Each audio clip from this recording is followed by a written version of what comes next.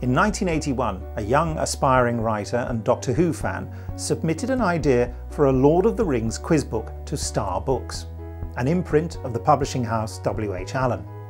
Little did he realise that eventually this would lead to him being editor of Target Books and taking responsibility for the Doctor Who novelisations and factual books. It was, he says, his dream job. This Mythmakers features writer and editor Nigel Robinson.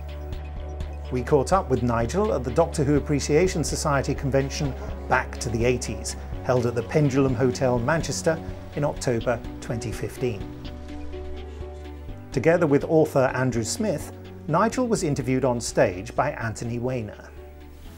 I was most proud bringing out the older Doctor stories. So I started working freelance as a proofreader and an editor on the Doctor Who novelisations. I think the first Doctor Who novelisation I worked on a freelance basis was either Kinder or Snake Dance. Not quite sure which one, it's one of the two.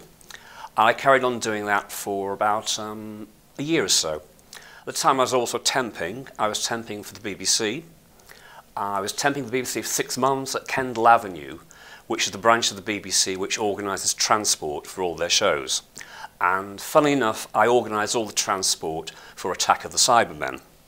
And once I'd done that, the guys at W.H. Allen gave me a ring, asked me to come in, and I was offered the job as junior editor at W.H. Allen, which effectively meant looking after the target range, which was 4 books every month, 3 children's books, and 1 Doctor Who novelisation, which meant commissioning all the books, editing them, proofing them, and dealing with the amount of fan interest in the show. And there was a lot of fan interest in the show.